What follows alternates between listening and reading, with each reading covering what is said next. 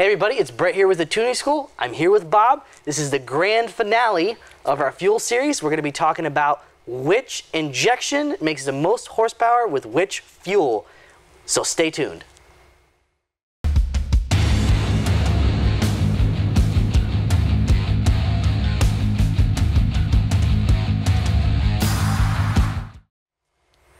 All right, so what we really wanted to do was wrap up this entire thing with the best of the best. Yep. So we chose the best ethanol fuel that we had, which was C85. C85. And we chose the best non-ethanol fuel we had, which was C16. Yep. And we chose the best injection we had, right? Which was methanol. Yep. So best of the best. So what we basically did is we ran methanol and C85, and we ran methanol and C16 just to see what we could squeak the most power out of, because I know there's guys that are watching. They want every single little ounce. But what if you injected too? Yes, every single little ounce of everything that they could get. They're crazy. They're probably going to run nitrous on top of this stuff. Yeah, 3 power hours later. Exactly, and turbos and whatever. Right, yeah. So we did these tests. We were super surprised by what we found. Yeah. And at the same time, it also kind of ends an internet debate in a way. Yeah. So, but let's go ahead and get into the numbers. So the first one we're going to talk about is C16 Plus Meth. Yep.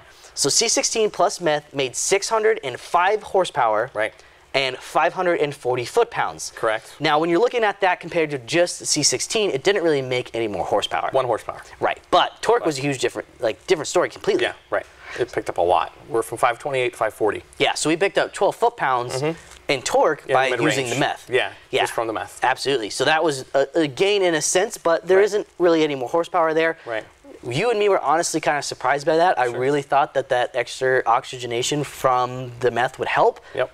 It didn't, but that's okay. That's why we're doing the test. Yep. All right, so then we have VP C85 plus meth. Yep. And we made 634 horsepower and 556 foot-pounds of torque. Yep. Now, it kind of did the opposite that the C16 did, and it gained no torque. No torque. But gained 5 horsepower. Yep. So the overall winner of the horsepower battle is the 2, right? It's so the 2. it's the methanol and the C85. Yes. Which is ironically what everybody debates. I mean, which one to use? What camp are you in? Which one do I use? Ethanol or methanol? Yeah.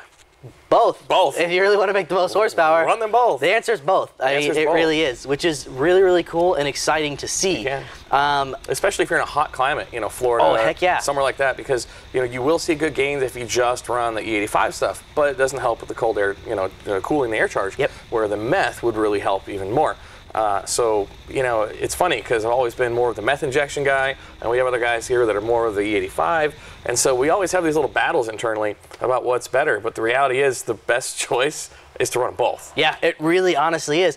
And the other cool thing, too, is given the numbers that we have here, we're 60 horsepower. Yes. Over 93. Over 93 octane. So there is a decent amount of cost involved with, setting up for ethanol and setting up a meth kit. Sure. And then obviously you've got to tune all of that. But if you want to go the distance, if you want some power, you can do it. There's power in your fuels. There's definitely power in your fuels. Yep. And I would pick your favorite poison here and have your car tuned for it. Get a good tune just for that. Yep. And therefore, when you run it, you're reaching all your potential. Yeah, absolutely. Yeah. And the thing is we found out a lot. We learned a lot from this series because 93 wasn't bad, but when you poured in an additive like Boostane, you got a really great return, 598, just for the inexpensive cost of the octane enhancement.